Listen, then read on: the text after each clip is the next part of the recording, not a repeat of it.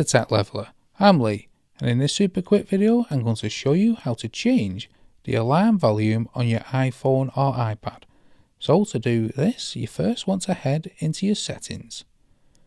Now within your settings you want to come down ever so slightly and select Sounds and Haptics. Now here at the very top of Sound and Haptics you'll see Ringtone and Alerts, and this slider at the very top controls both the ringtone and alerts.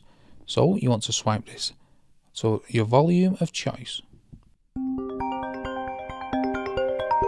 If you want to use the side buttons to adjust the alarm volume, you can tap this change with buttons below, and now the side buttons, the up and down, will change the volume.